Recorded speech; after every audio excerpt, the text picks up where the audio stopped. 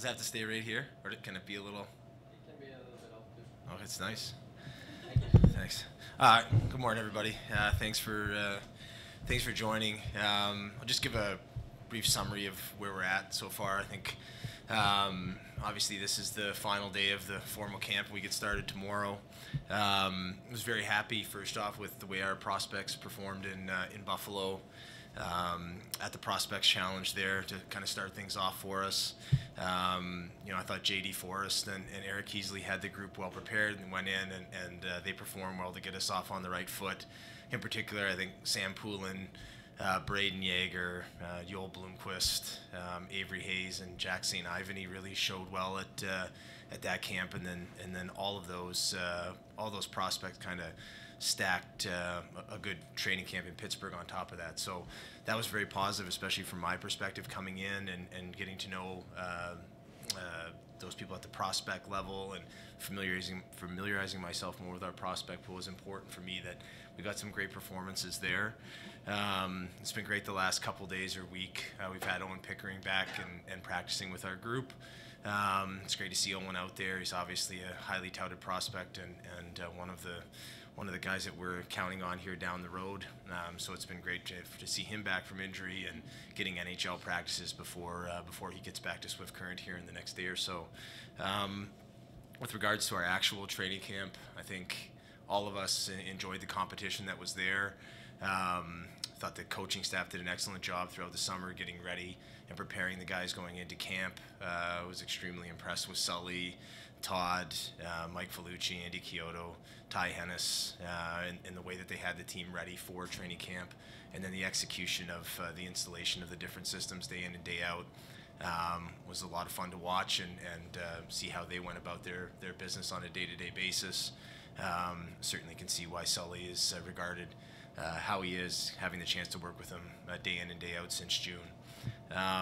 With regards to our team at this point, I think we're very, very happy with the competition in camp between the players and where it's netted out. We're still in the final process of making some final decisions, as happens at this time of year. We have till today at 5 p.m. to do so. We're going to take all of our time, see what happens on the waiver wire at 2 o'clock, and then submit our final roster by 5. But in all likelihood, we'll start with 22 players on our roster and be ready to roll from there. I think I'm very happy with the depth that we have, especially up front. And we've got a little bit fortunate on the waiver wire there with some of our depth guys getting through.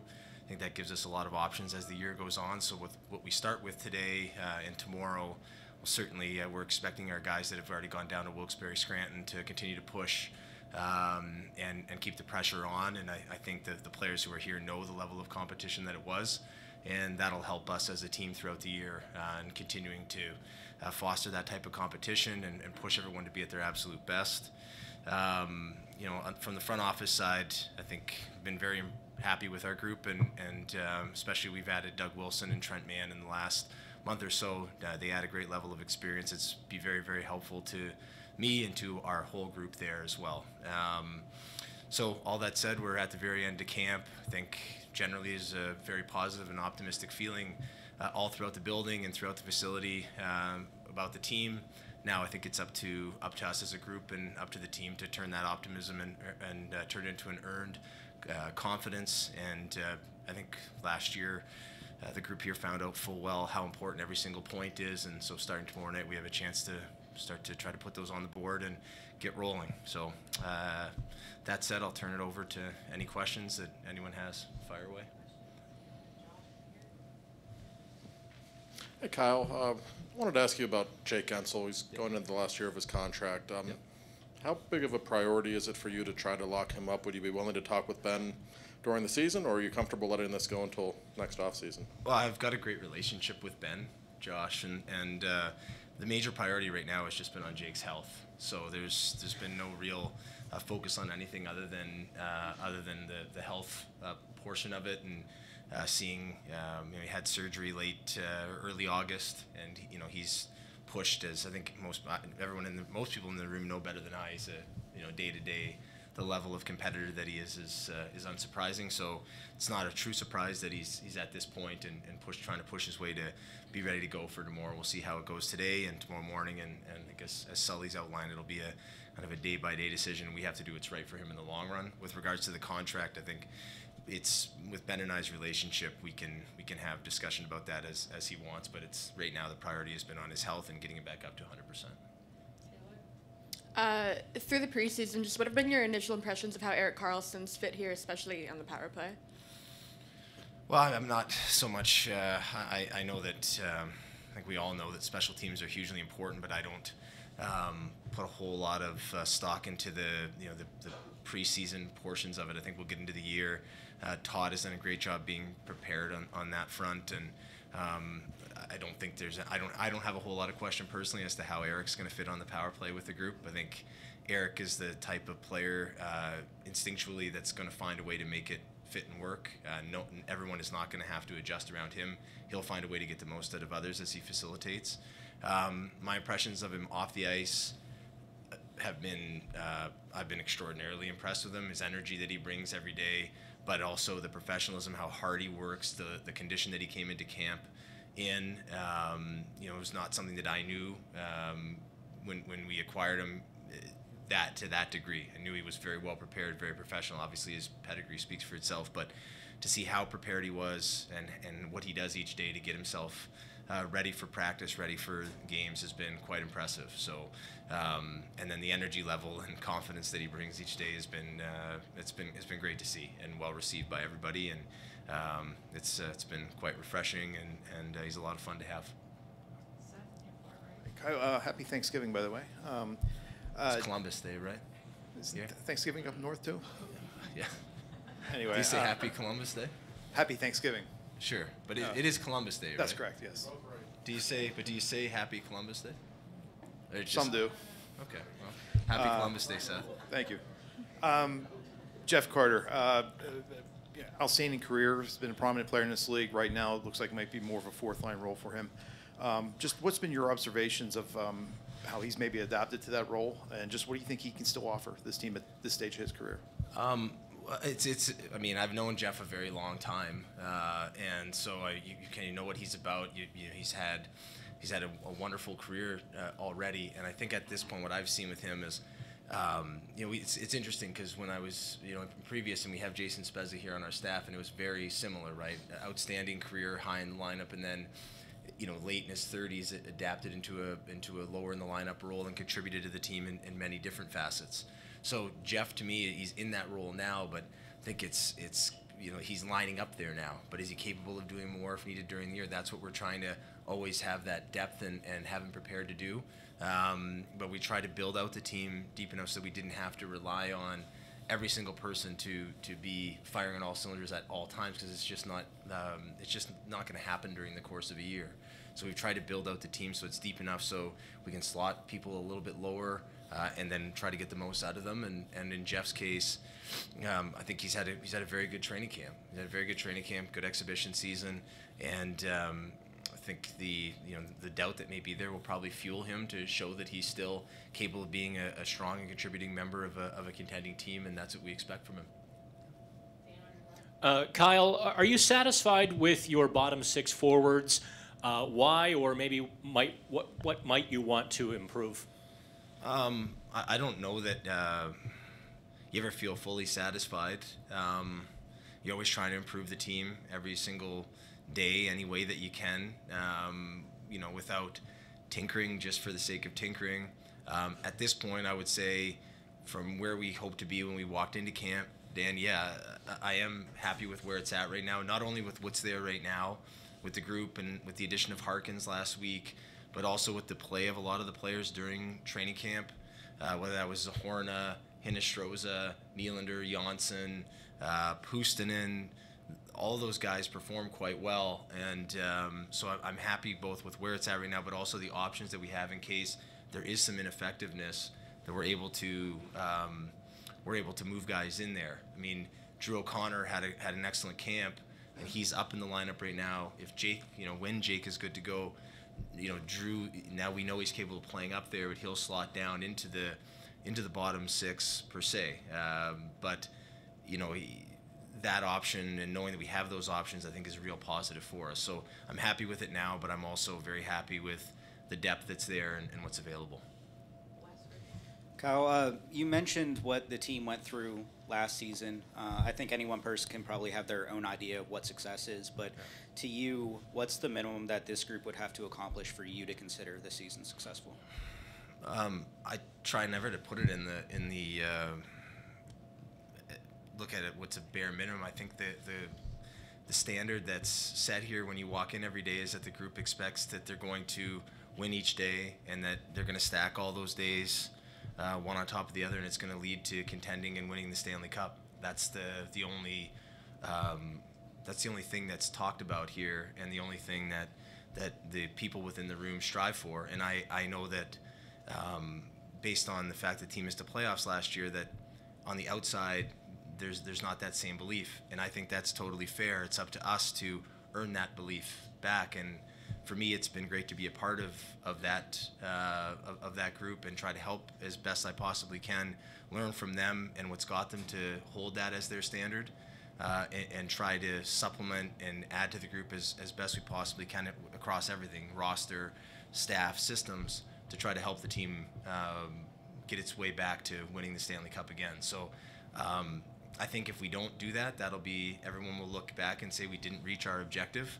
I think at the end of the year, it's easier to look back and say the year was successful or not. But as of right now, it's focused on having a great start to the year, having a great final practice day today, and then just keep stacking every single day, one on top of the other, and put ourselves back to where the Pittsburgh Penguins want to be. Kyle, every year it's discussed, at least in the media and sometimes by coaches, about the league moving in a certain style based off who wins. The Penguins brand has been scoring and skill. They seem to have that with the team you've built this year. Do you feel that is a counterpunch to the way the league is going? And why did you feel strongly about building the team that way? Yeah, I think that when you in trying to study it and learn from the previous mistakes that I've made, Rob, and there have been plenty, well documented, and there'll be more. I think that when you build your plan or you build your system out, you have to build it in very thoroughly in a way that what your team wants to be about. So how you want to play, how you want to acquire players, the type of coaching staff you want, type of people you have in your facility across all systems, but departments.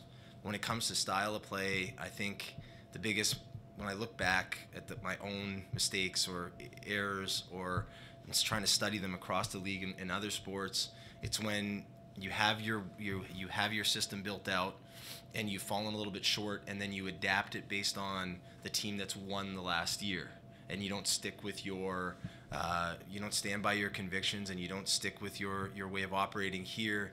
Because Sully says the DNA of the team is offense.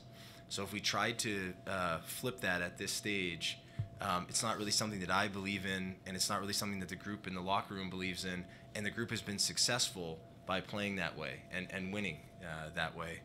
And I think the easy retort would be, well, they haven't won of late. And my view is that it's on when it doesn't work out, and when we fall short, it's on me in this role to try to get us back to that point. I think that's part that comes with this role. You get judged on it. When it doesn't go well, it's on me at the end. So my view of it is we're going to continue to build that way, supplement it, add around it with anything that we need. If it doesn't work at the end of the year, that's on me, and I take responsibility for that. So I think that the group here has had success in a certain way. My beliefs are that a fall, and I think that why this was a great fit for me and for our family was that my beliefs are very closely tethered to that. They're not identical. And so we're just got to continue to build out that way and look back at what hasn't worked, look back at where we've been a bit short, and try to adapt and bring in different people that can help us move there. Kyle, you just spoke pretty highly of the prospects in the system. Is it feasible to say that some of the elder ones, like Sam Poulin, might be able to see extended time at the NHL level this season?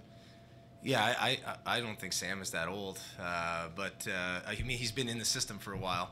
I think with Sam, I was really proud of Sam and the camp that he had, and I think he should be very proud of himself. How it's well documented what he went through last year, and so for him to come in and right from day one of training of the prospect tournament practice day through to when we assigned him down last week, the decision to assign him down was.